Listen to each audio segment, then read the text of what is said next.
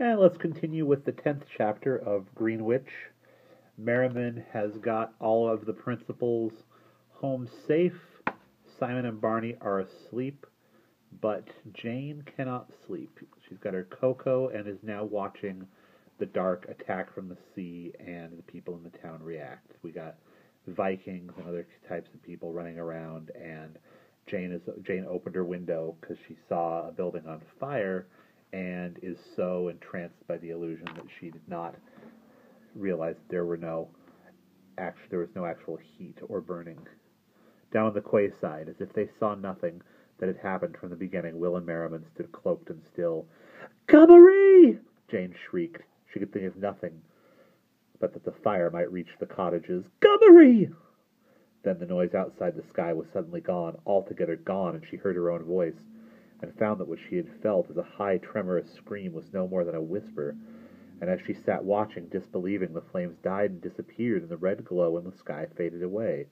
There was no more blood, nor any trace of it, and everything in the harbor of Truessic was as if the red-headed, ravening men from the sea had not come. Somewhere a dog howled in the night. Cold, frightened, Jane clutched her dressing-gown tighter around her. She longed to fetch Simon, yet she could not take her eyes from the window. Still unmoving, the cloud cloaked the figures of Will and Merriman. Still unmoving, the dark, cloaked figures of Will and Merriman stood over the edge of the sea. They made no sign of having noticed anything that had happened. There was a glittering sheen on the water of the harbor, and Jane saw that over her head the moon had floated free of the clouds. A different light brightened as the world, cold but gentle. A different light brightened the world, cold but gentler. All was black and white and gray, and into it, out of the air, came a voice. It was not a man's voice, but thin and unearthly, chanting one sentence 3 times on one high, heart-catching note.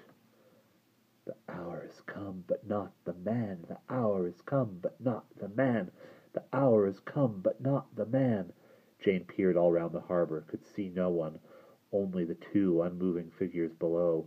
Again the dog howled somewhere unseen. Again she felt a strange buzzing humming in the air. And then she began to hear other voices crying far off in the village. "The lottery! The lottery!" she thought they cried. Then a man's voice, clearer. "The lottery is taken! Roger Toms! Roger Toms! Hide them! Bring them to the caves! The revenuers are coming!" A woman sobbed. "Roger Toms! Roger Toms!" A harbor filled with people milling about anxiously, staring out to sea, scurrying to and fro. This time Jane thought she could see the faces in the crowd. They were like the faces of Truessic that she knew: Penhallows, Palks, Hoovers, Tregarrans, Thomases, all anxious, all perplexed, casting fearful glances both to sea and land. They seemed to have no real contact with one another. They were like sleepwalkers, sleep-runners, folk desperately turning about in a bad dream, and a great shriek went up from the whole crowd as the last spectre came rushing at them from the sea. It was not horrible, yet it was more heart-stopping than any. It was a ship, a black ship, a single-masted, square-rigged, with a dinghy behind. Silent and unnerving, it came gliding into the harbor from the sea, scarcely touching the water, skimming the surface of the waves. It carried no crew. Not a single form moved anywhere on its black decks. And when it reached the land, it did not stop, but went on, sailing silently over harbor and rooftops and hill, away out of Truessic to the moors.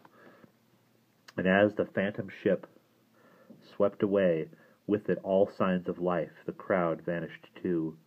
Jane found she was clutching the edge of the window-sill so hard that her fingers hurt. She thought miserably, "This is why he wanted us to sleep, safe and empty, with a blanket over our minds. That's where he wanted us, and instead I am in the middle of more nightmares than I ever imagined I could come in one night. And the worst nightmare of all is that I am awake." Nervously she peeped round the curtain again. Merriman and Will strode to the center of the quay.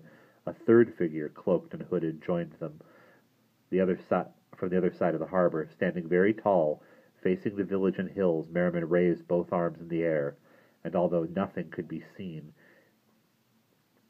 it was as though a great wave of rage came roaring at them, rearing over them out of the dark, haunted village of Trewisic. Jane could stand no more of it. With an unhappy little moan, she dived across the room and into her bed. Tight over her head, she pulled the covers and lay there, stuffy and shivering. She was not afraid for her own safety. Merriman had promised her that the cottage was protected, and she believed him. Nor was she afraid for those figures down in the harbor. If they had survived so strange a succession of monstrosities, they could survive anything. In any case, nothing could harm Merriman. It was another fear that possessed Jane, a dreadful horror of the unknown, of whatever force was sweeping through land and sea out there. She wanted only to cower into her own corner, animal-like, away from it, safe. And this she did, and found oddly that because the fear was so large and formless, it proved more ready to go away. Gradually Jane stopped shivering, grew warm, her taut limbs relaxed, she began to breathe slowly and deeply, and then she slept. And that's the end of Chapter 10.